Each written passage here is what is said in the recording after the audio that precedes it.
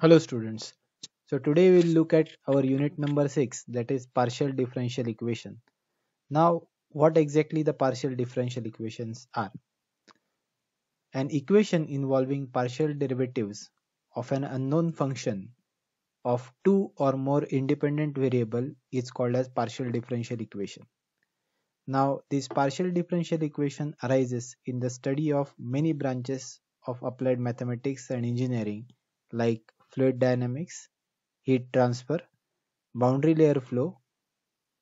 To solve these equations, usually we have analytical methods, but these methods are too complex in nature and cannot be programmed.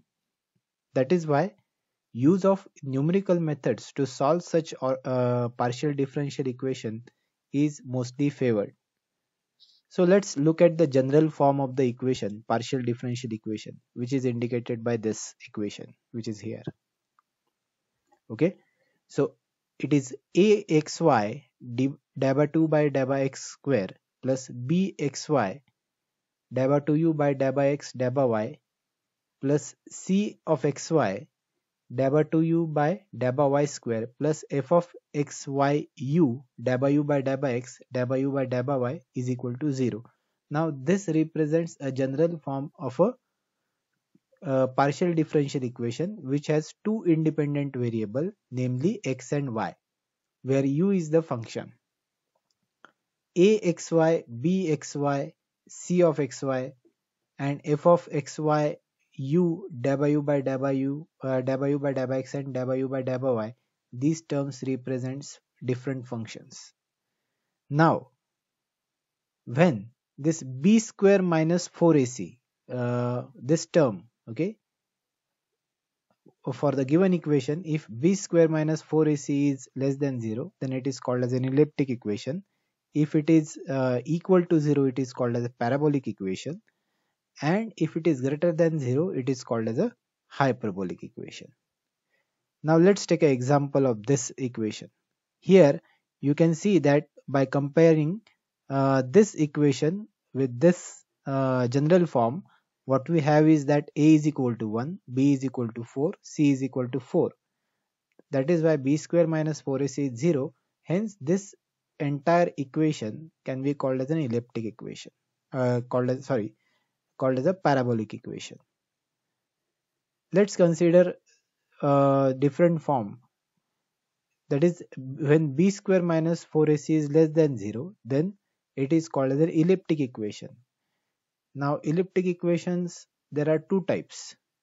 When this deba 2u by deba x square plus deba 2u by deba y square is equal to 0, that is called as a Laplace equation. And when this term deba 2u by deba x square plus deba 2u by deba y square is equal to f of xy, it is called as an elliptic equation. Now let's take an example of hyperbolic equation. Deba 2y by deba x square plus 1 by c square into deba y by deba t square. Now here there are two independent variable. One is space, that is represented by x, okay, and another one is time, that is represented by this t. Okay, this is also called as a wave equation usually, because these are called as hyperbolic equation and usually occur in the phenomenon of wave analysis. That is why it is called as a wave equation. Okay, so in our syllabus we are going to study the solution of Laplace equation, the solution of elliptic equation, and the solution of hyperbolic equation. Let's go to next slide. Now what exactly the partial derivative really is? Okay, so if you have a function u and if you want to partially differentiate with respect to x, then its definition is limit of delta x tends to 0, u of x plus delta x y minus u of xy upon delta x. Similarly for y, that is differentiation with respect to y is there. Now these formulas are derived from the formula of central difference. Let's consider the first type of equation, that is Laplace equation. Liebman's method is usually used to solve these Laplace equations. Okay, so the form is this one. Now T is the temperature, absolute temperature, and X and Y represents the X and Y represent the space variables. Okay, so it is equal to 0. That is the form.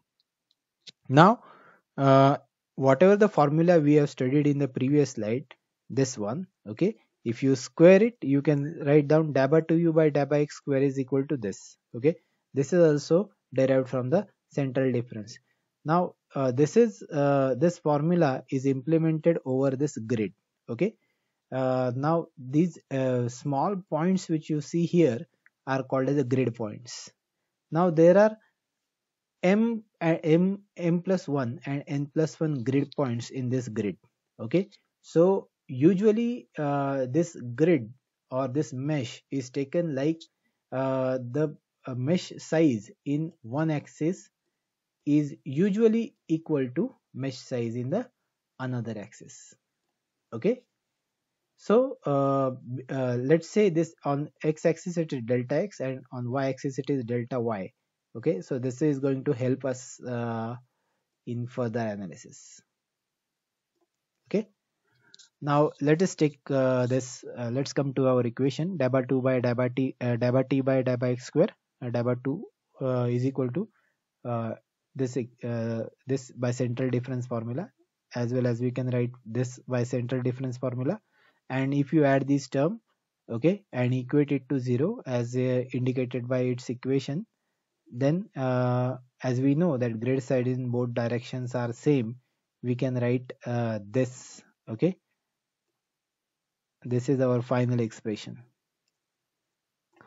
Now how exactly this expression comes, that you can easily simplify from this. You can write it down and you can simplify by yourself.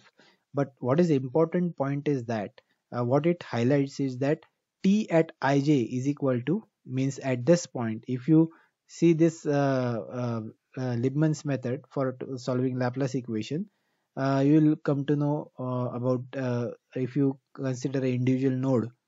Okay, this diagram will come into picture. Now I is variable along x-axis, j is variable along y-axis. So this point, node point is ij. Okay, so naturally when I increment in x direction, the coordinate becomes I plus 1j. If I increment in y direction, the coordinate is ij plus 1. If I increment in negative x direction, it is I minus 1j. And if I increment it in negative y direction, it is ij minus 1. Okay, so what exactly this Liebman's method, this formula tells us that whatever the value is there at this grid point, it is nothing but the average of these four corner points. And this is something which you should remember. Okay, so let us study this practical example. Now this is called the Dirichlet conditions, because usually it taken that on let's take a plate, hot plate, and usually at four corners the temperature is taken, and if these temperatures are constant, then it is called the Dirichlet condition. Practically it is quite tough to maintain the uniform temperature around the entire surface, but for the sake of simplicity it is assumed. Okay, it has 9 grid points inside, as you can see from the diagram. Okay, and at every point at t11 we have implemented this Liebman's method, and we have written this equation.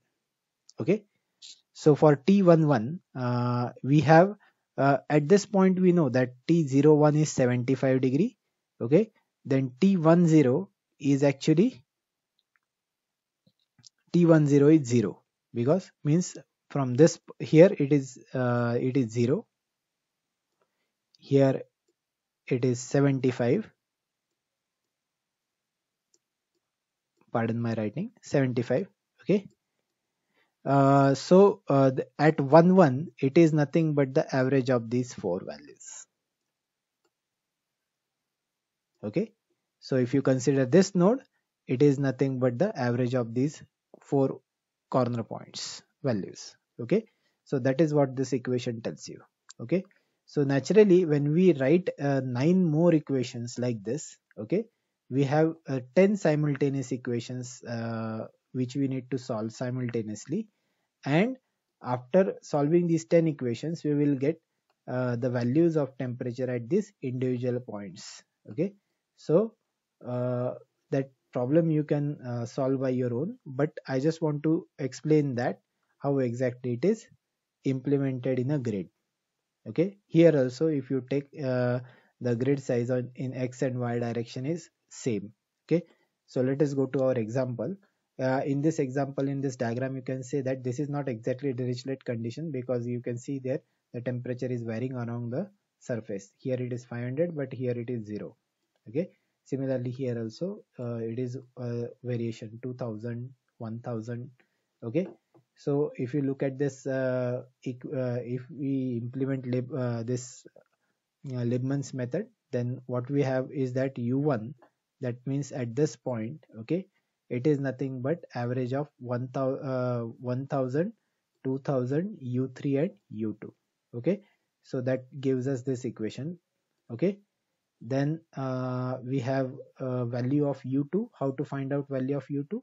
It is nothing but the average of this 1000, 500, u4 and u1. Similarly, this u4 is nothing but average of this u2, 0, 0 and u3. Okay, similarly this u3 is nothing but average of u1, u4, 500 and 2000. Okay, so it gives us 4 different equations. Okay, we have converted these 4 equations into this matrix form. Okay, and when you solve these 4 equations which we have written in a matrix form by a Gauss elimination method, we will have these values for the uh, respective temperatures. Okay, so you can see that this is not exactly Dirichlet condition, but this problem can be easily solved with the help of Libman's method. Now second type is Poisson's equation.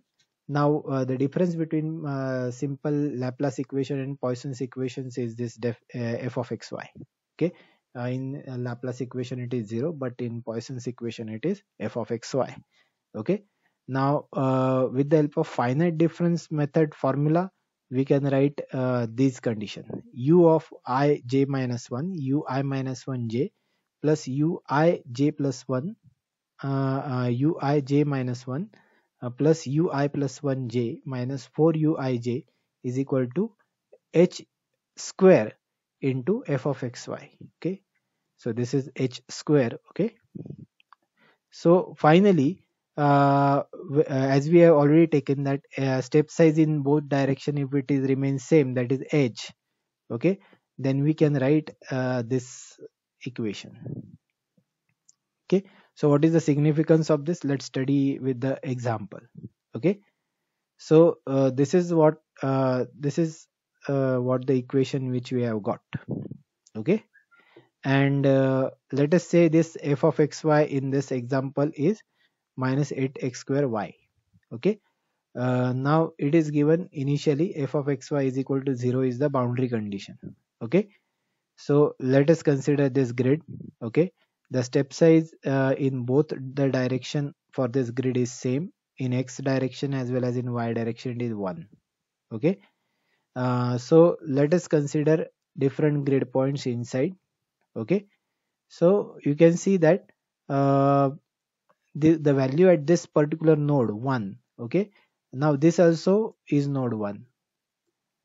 Okay, this is also node 1, this is also node 1. Why these 4 values are taken identical? Because if you look at the method by which it is being solved, you can see that the temperature this temperature at this point, node point 1, is influenced by the same 4 variables which already influencing others. Okay, that means these four points the temperature will remain same. Okay, or it is calculated in a similar manner. That is why all these 4 node points are named as a node number 1. Okay.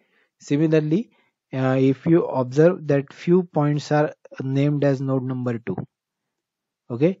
Here also the temperature at this node number 2 is calculated in the similar manner as we can find in others. Okay. So here also yeah, there is a slight difference between the for this uh, uh, Poisson's equation is that uh, it simply involves an additional term minus h square into f of x y yi. Otherwise, it is just like similar as we have studied in the Laplace equation. Okay, it is nothing but the average of the four nodal points along the node of concentration. Okay, so this one point node temperature at this node point 1 is influenced by these four different temperatures. Okay, so that is what is implemented at point number at point 2. X is equal to 0 and y is equal to 1. Okay, everywhere you find that x is equal to 0 and y is equal to 1. Now here the origin is taken at this central point 0. Okay, so when you take origin at point 3, okay, you will find that all these points are equidistant. Okay, that is why we are not considering anything as a negative.